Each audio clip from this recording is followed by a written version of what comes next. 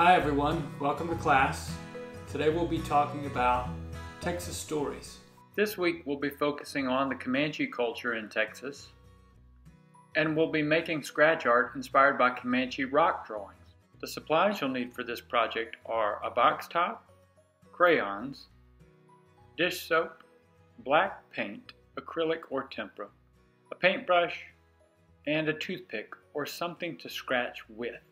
Before we get started with our art lesson, pause this video and click on the link above to watch a video explaining the Comanche experience in Texas. Now that you've watched the documentary, you have a better understanding of the Comanche experience. In step 2, we'll cut out our box top surface. In step 3, we'll color the background with crayons. Then we'll mix soap with paint and apply that to our background. After your paint dries, we'll scratch in your artwork. Our final product will look something like this. Step 2.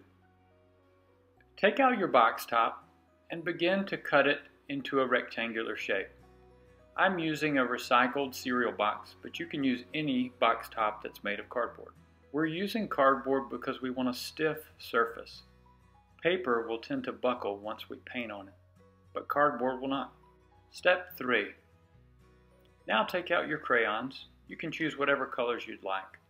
What we're trying to do is apply crayon, or the wax from the crayon, all over our background.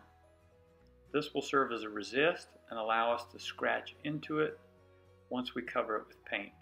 It's important that we cover the entire surface with crayon. Step 4. This is the fun part. You're going to mix 1 part soap with 1 part paint. So basically half soap, half paint. Mix that together and begin to paint that over your crayon colored surface. Make sure you go all the way to the edge and apply it as evenly as you possibly can. I was careful to not paint on my table, so I put down a paper towel. Step 5. This is our final step. If you remember from the Comanche video, several things came to light. The Comanches used teepees as their living structure. Horses were very important, buffalo as well. So I just sketched some of those quickly on a scrap sheet of paper and then began to scratch those into my ground. I used that as inspiration.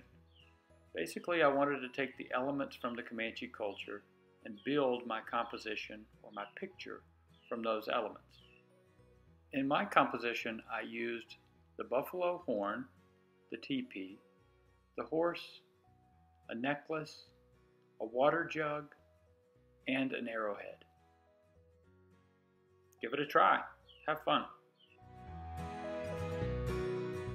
I hope you enjoyed today's project, and hopefully it gave you a new tool that you can add to your artist toolkit. Today's class was sponsored by ArtSpark Texas, and you can find information about their nonprofit in the link below. Thanks. Don't forget, you can like, share, and subscribe to our channel. The link to donate can be found in the description below.